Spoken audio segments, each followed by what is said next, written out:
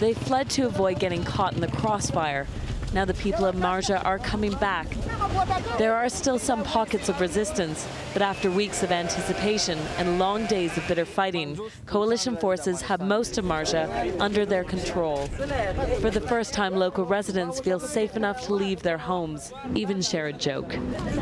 Some shops in the central market are open, and business is brisk. 260 Afghani. Life is slowly returning to Marjah now that the Taliban has been cleared out. The challenge will be keeping it that way. I'm very happy I can open my shop, says the shopkeeper, but I'm worried about the police because all they did last time was shake us down for money. This is the first contingent of Afghan police to arrive in Marjah. Residents watch with suspicion as they take over from the disciplined, well-equipped Marines. But they have fought hard for this town. Now they need this batch of fresh Afghan recruits to keep the peace.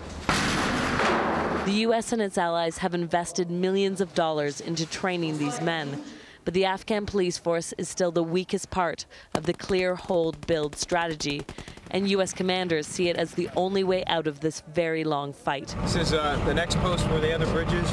You do two-man posts on your posts, and then you have patrols that go out periodically. The fear here is that, once again, when coalition forces leave, the Afghan police force that replaces them will be weak and corrupt. You must be able to do your job well. Commanders here say this time it's going to be different.